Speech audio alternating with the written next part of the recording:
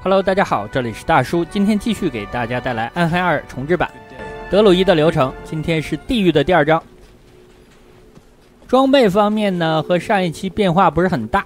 小弟呢是一个遵从，无形的遵从。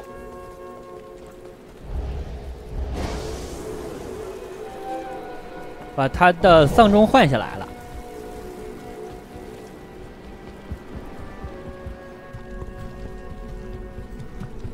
上一期呢，有小伙伴给我留言说，德鲁伊啊，如果穿着一套不朽之王也比较强，但是呢，不朽之王啊，我没有锤子。锤子虽然不难出，但是出了之后呢，我都没留啊。所以说下期之前，如果我把锤子弄出来，然后下一期呢就穿着一套不朽之王。当然了，它不包括头盔，因为不朽之王的头盔呢是野蛮人专用的，我是戴不起来的。那我现在戴着这个狗头也不错。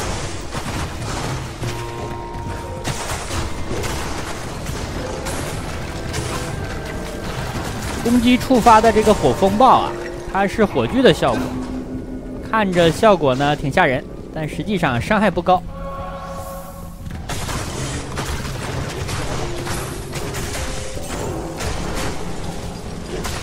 触发的诅咒这个效果呢，就是吸血了。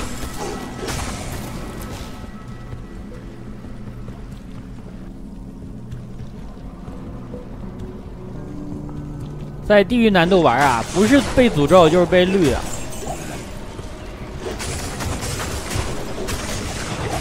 被绿呢还好一点，要被诅咒了就很疼了。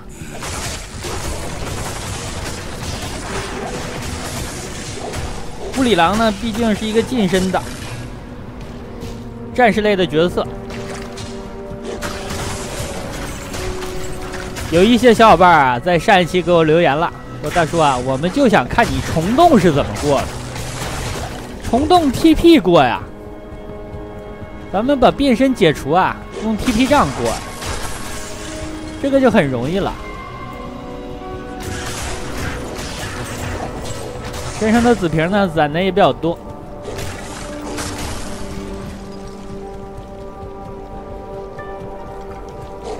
按现在等级的进度啊，我感觉到了下一章，我即使练了级，也到不了83、4级啊。咱们的盗墓者还是拿不起来，所以说我感觉就穿着不朽之王系列就可以了。如果打出锤子的话呀。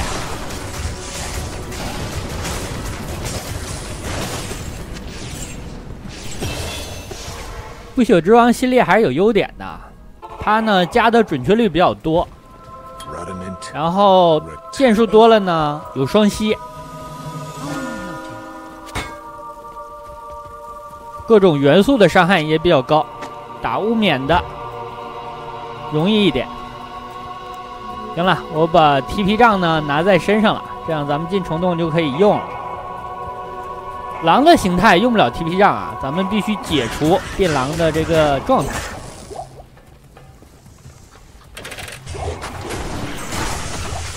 这里有金怪，一定要打呀！我本章还想升一级。又一只金怪，这里洗澡真的是太爽了呀！洗的电澡，还有一只，开碎啊！我小弟在下面又捅爆了一只，这一波啊4、5个金怪，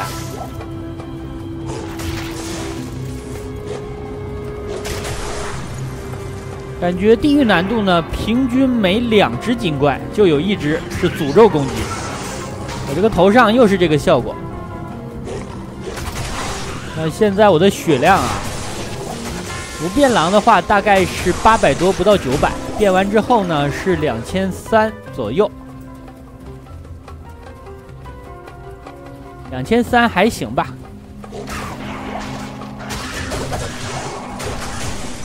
这是我的变狼，还有支配都加满了，投入了40个技能点，是这个效果。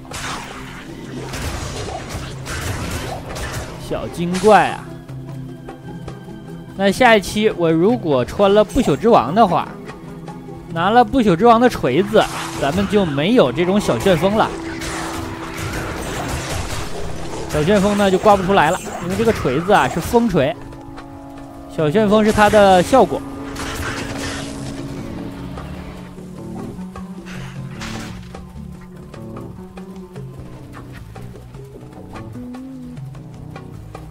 我突然决定往这边走。好，就在这儿。那其实呢，我找到了一个跑路的诀窍啊，就是玩的时候呢，怎么跑路非常顺畅。这个下一期我给大家介绍一下这个方法。这个方法真的，这也就是最后一个角色吧，我录制的，不然呢，我是不会使用这种方式的。实在是太费劲了。好，这里又有精怪，力量光环，还一堆蓝的。这关肯定会升级啊！现在经验值呢已经70%了。那今天有群里小伙伴还说呢，想看一下我是怎么和大虫子杜瑞尔硬刚的。这个很简单啊，你想一下，这是地狱难度的大虫子啊，它又不是普通难度的。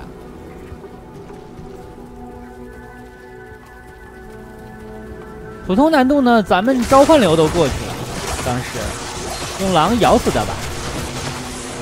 这现在地狱难度啊就更简单了。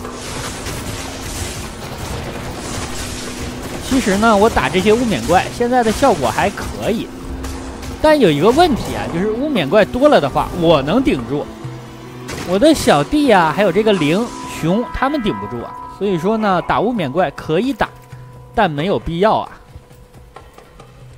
除非是3BB 这种啊，必须要打了，那咱们可能会撸一下。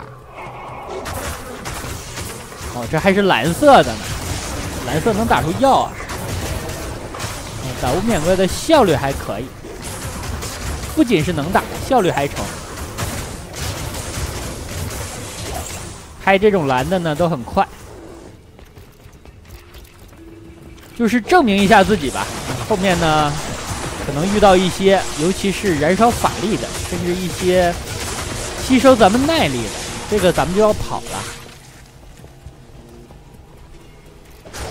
吸取体力的这种啊，不对，吸取耐力的这种实在是很讨厌啊！就给你吸干了之后，你就冲不起来了呀。咱们还要跑路呢。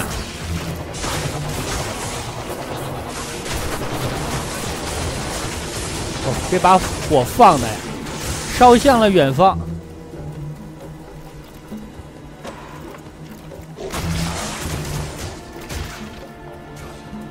虫洞，哦，这里的点儿咱们踩了是吧？那就开始 TP 吧。首先要现原形啊，变回了人形。TP 的时候要小心一点，如果被打了呢，赶紧用紫瓶进行补充。平时变狼的时候呢，咱们瓶子用的比较少，但是现在啊，哎，这3层好进啊。现在咱们是人形的形态，比较脆啊。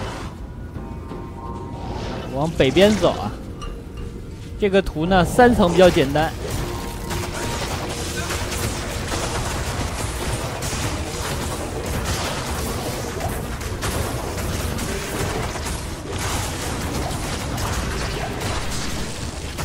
行了，捡东西走人吧。又被诅咒了，而且被绿了。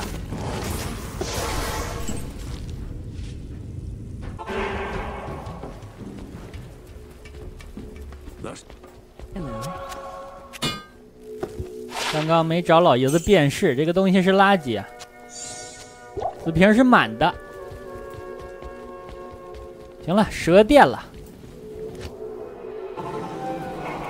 遥远绿洲是我踩的第一个传送站啊，这个恐怕本章的流程接近一半了，才踩了第一个点儿。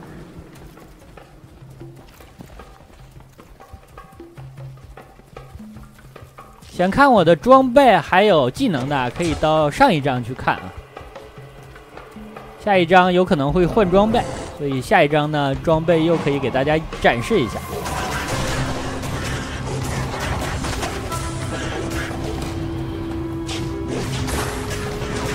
这个技能点呢，实在是比较简单。变狼再加上支配，这就是40点。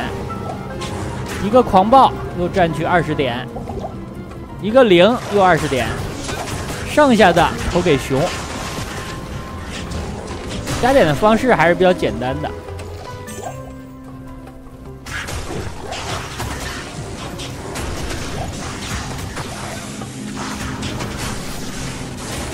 遇到金怪还有蓝怪，不要放过呀！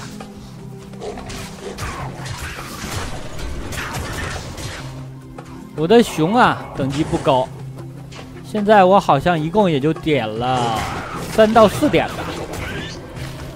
再加上装备上撑的，它现在7、8级左右。群蛇峡谷，蛇殿。蛇殿的话只有2层啊！有瞄准光环是哪个怪啊？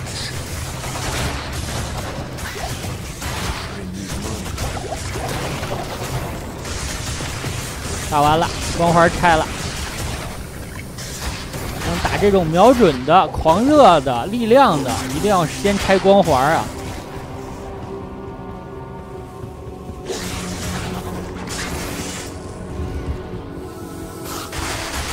这里有楼梯，看着就像下一层啊。好，就是这儿。过来教牙皮做人，但是呢，咱们先打左边啊。把牙皮呢留到最后处理。这个货非常容易什么幽灵一击啊、特别快速啊、诅咒攻击，好，法力燃烧。反正如果这几项放到一起，打起来就比较难受。好在呢，它比较脆皮啊。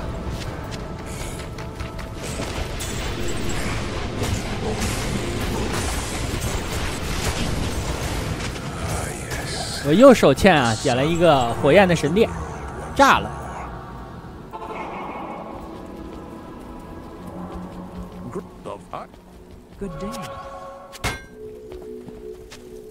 咱们把这个合了。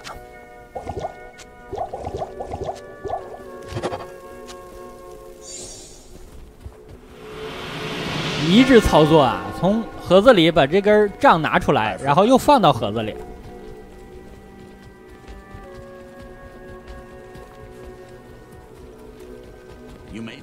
我的传送杖还在身上，那拿着传送杖呢，走这个地图是比较方便的。有些地方就不用绕了，直接 TP 过去。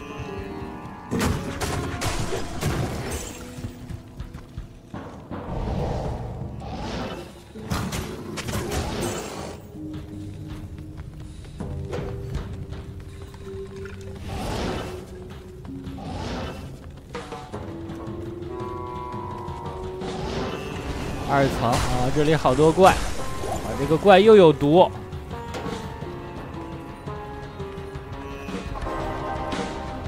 作战神殿，那我起飞了呀！这是火之眼吧？他的手在这儿，拆掉。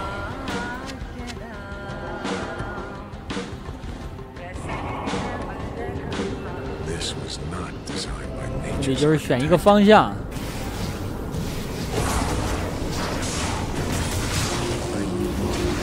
燃烧法力，物理攻击无效。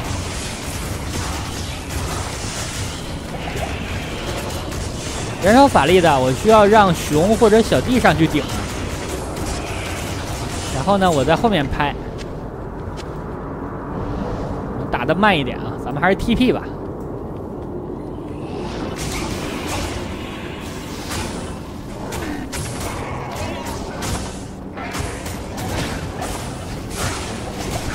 这是传送到哪儿来了？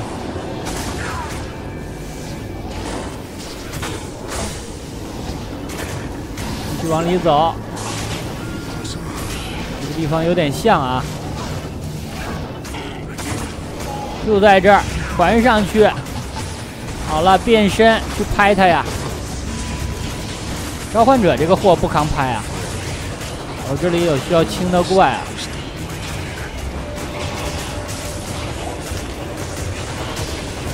把这里清了再走啊！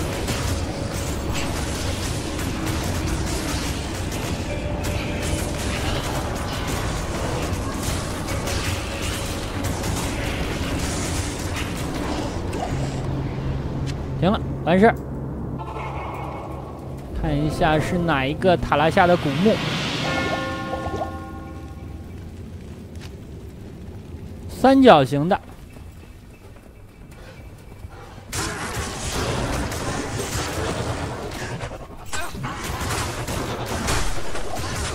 金怪、蓝怪。哎呦，我这经验值啊，打虫子之前能不能升了？现在大概是88%左右。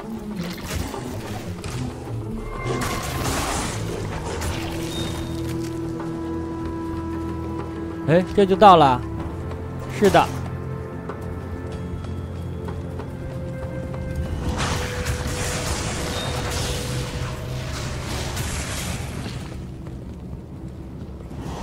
这些无冕的呀，我就不惹他们了。大巨人，大笨兽，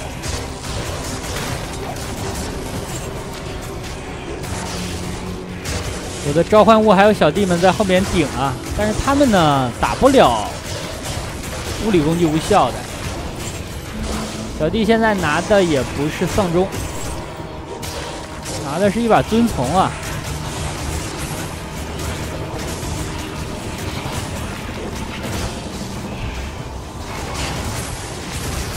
让熊在后面顶，我在前面开路啊！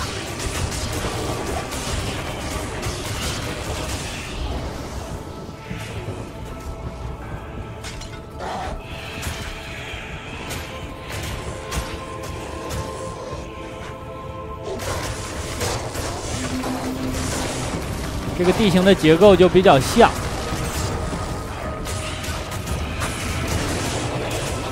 这个怪不简单啊！近身的盾，还有远程都有啊。小弟挂，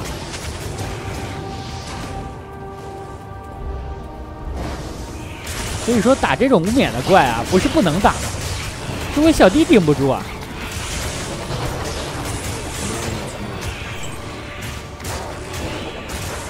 我把这一波清了啊，然后在这开个门回城一边，和小弟复活，整备一下，然后呢打大虫子了该。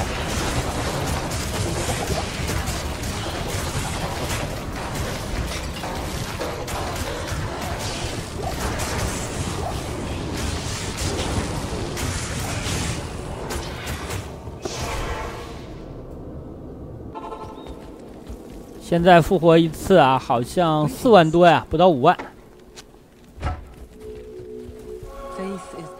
不用 TP 了，但现在拿遵从有点晚了呀，因为遵从发动效果呢，需要把怪干掉啊。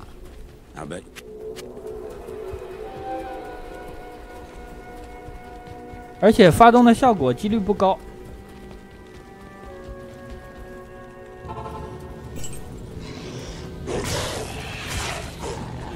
这儿呢没几个怪了，好像没有机会给我施展，那就算了啊，咱们切成锤子。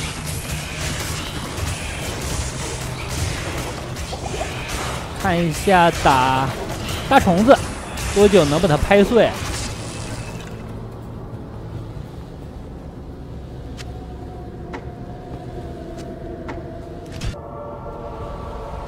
棍子掏出来。行了，棍子一下去呢，门就开了。我把狼重新变一下，重新统治一下时间，万一正打着虫子呢，突然变成人形形态。我的熊在顶，其实谁顶都无所谓啊，反正都能顶住。我顶也可以。好，打完。哎，爆了一个不朽的锤子啊！那成了，那下一期呢，我就穿着不朽的全套了。咱们换一套装备啊。那好吧，本期呢时间差不多，先给大家录制到这儿，感谢大家收看，咱们下期再见。